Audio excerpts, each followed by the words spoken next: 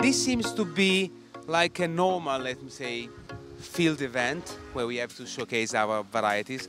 But I know, Brigitte, that there is much more behind this event in terms of organization, story. So please tell us what there is behind this event.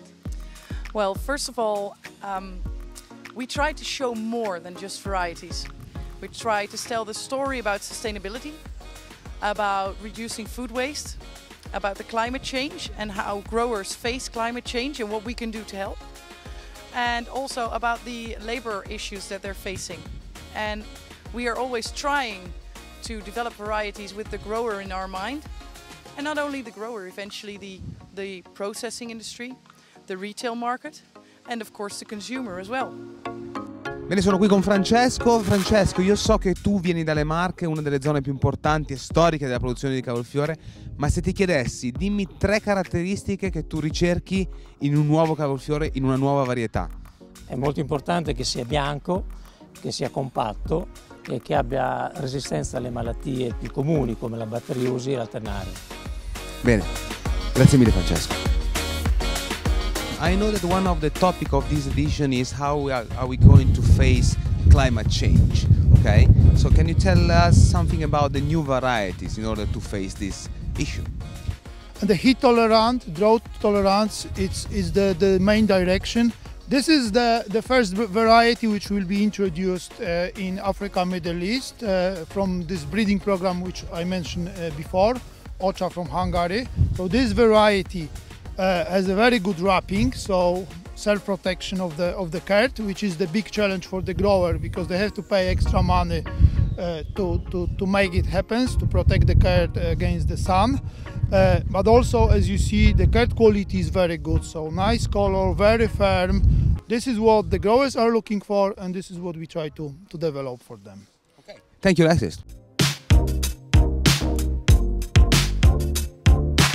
So we are now watching a demonstration of a machine to harvest white cabbage. And one of the things that becomes increasingly an issue for growers is labor. And one of the examples that you can see here is the variety Toreador. That's a variety that is easy to machine harvest. It has a little bit elevation from the soil. It's very uniform. As a good example to reduce labor in combination with the machine. Within our onion program we have a selection called the Diamond Selection. Within the selection we have some varieties, and those are excellent in certain properties. And those properties are firmness, skin quality and high endormancy. And because of those properties you get onions which are very suitable for storage, even for long storage.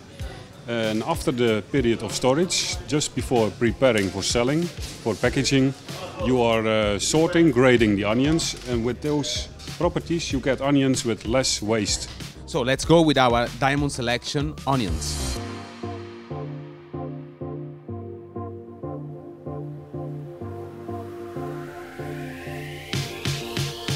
You know that one of the topics of this edition is how we are going to face the climate change, and I heard about this new variety called ice music. Am I right? Yeah. Okay. Can you want to tell us something about it? In the heat in the Netherlands, about 40 degrees for the first time in all the centuries. Wow. And he was very good in bolting, tibbern, and he keep its shape. Here you see, this is a very nice bottom, and a very good internal. Less bolting. Good shape of the leaves, good layering, so it's looking very good. Yeah, I would say the ice music sounds perfect. Sounds perfect. Sounds yeah, perfect. Yeah, Thank you so much. Yeah.